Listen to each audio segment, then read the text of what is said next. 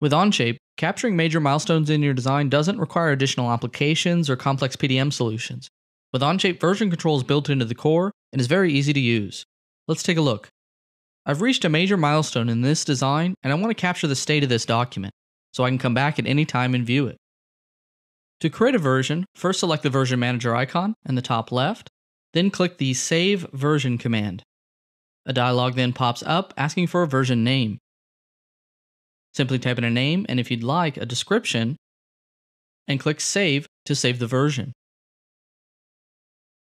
And that's it. A read-only snapshot of the entire document has been taken and can be referenced at any time. It's worth mentioning that version control is not just for parts, assemblies, and their drawings. Even files that have been imported into this document are version controlled, meaning previous versions of those files can be viewed or downloaded in the future. After creating your version, you'll find it listed in the Versions Manager. To view a previous version, simply select it from the list. The previous version will load for you to view. You can even export CAD data or any imported files as they were at that version. To leave the view of that version, select the Return To command in the top left.